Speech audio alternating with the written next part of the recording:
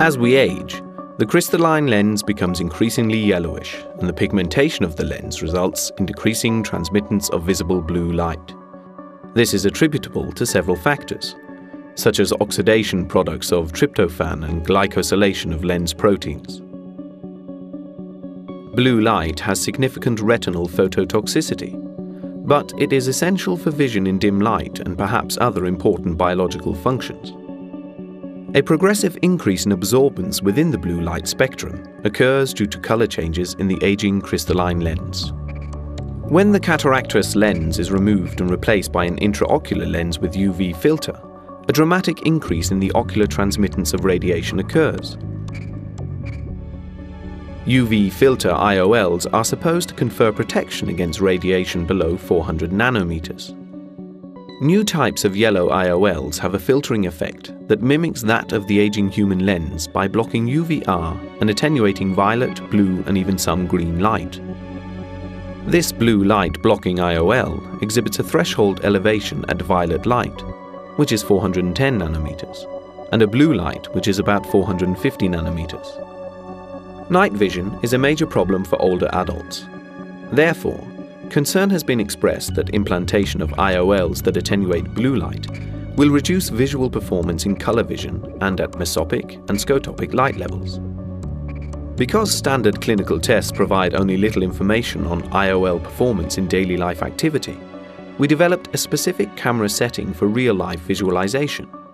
Therefore, two identical high-resolution broadcast cameras were used simultaneously. A sample lens from Hoyer with its specific UV blocker was used in one camera, while the blue blocking lens was inserted in the optical pathway of the second camera. Therefore, a special optical system was built with identical settings in both cameras, except the respective lens. In order to closely simulate the signal processing of the human visual pathway, a white balance adjustment was performed prior to each scene. Both cameras operate simultaneously, with the image of the non-tinted IOL on the left and the image of the yellow IOL on the right.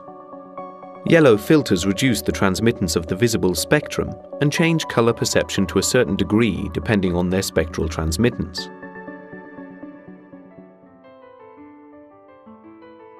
This glass sphere is placed in front of a black background. It contains LEDs of certain wavelengths, which change their color from blue via violet to red and green, and back again to blue. No differences can be observed in visual performance at blue light compared to the clear IOL. In this situation, good quality standard halogen lights are used as a light source.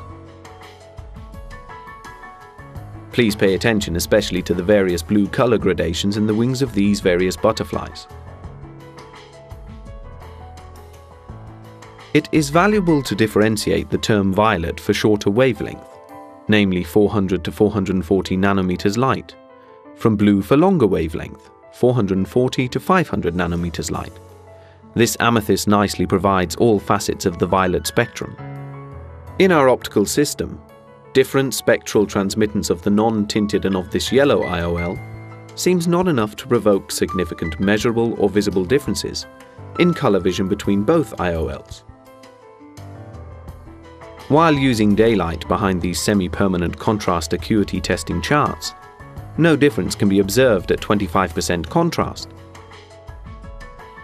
At 10% contrast, however, the low contrast vision seems to improve slightly with the yellow IOL compared to the non-tinted IOL. There seems to be a tendency that contrast at low contrast is slightly better in eyes with a yellow IOL compared with a non-tinted IOL under photopic conditions.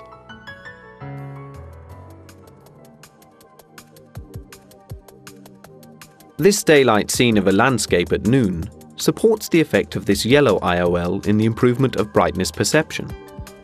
This effect may be caused by a reduction in opponent components of the chromatic and achromatic channels to brightness perception, causing a physiologically larger response than the response without the yellow IOL, and thus accounting for the increase in brightness. Moreover, the onset of the brightness increase effect with yellow IOL coincides with the chromatic threshold, and its endpoint coincides with the psychophysical estimates of rod saturation. Interestingly, The brightness perception seems to be higher when the spatial extension of the stimulus exceeds the fovea, which can be checked individually in this scene. Let's take a look at the next scenes with some driving situations mostly under mesopic lighting conditions. Please pay attention to the rear light of this car.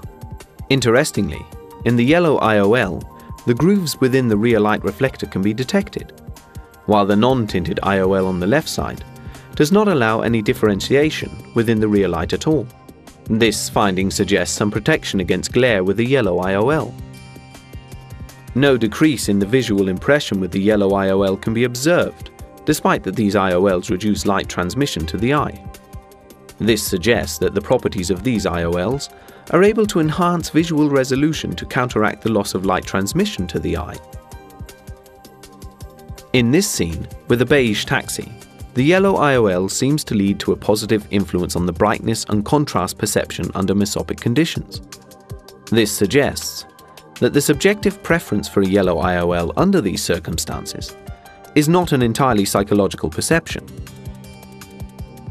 This pedestrian, crossing from the left to the right, can be detected and perceived similarly without significant differences between both IOLs. Please note that no difference is noticeable in the blue of the blue jeans.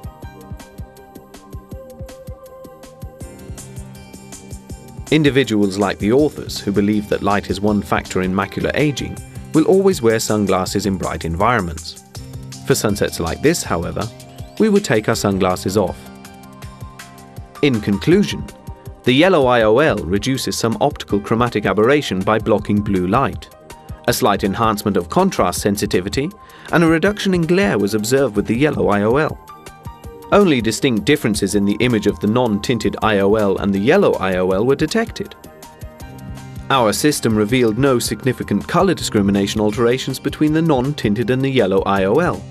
Nevertheless, the IOL chromophore design balances visual performance with macular protection. Of course, our optical system is unable to simulate all aspects of the human visual pathway, but we hope that our illustration of the small differences in visual performance between the two IOLs will help to achieve our ultimate goal: better understanding and outcome.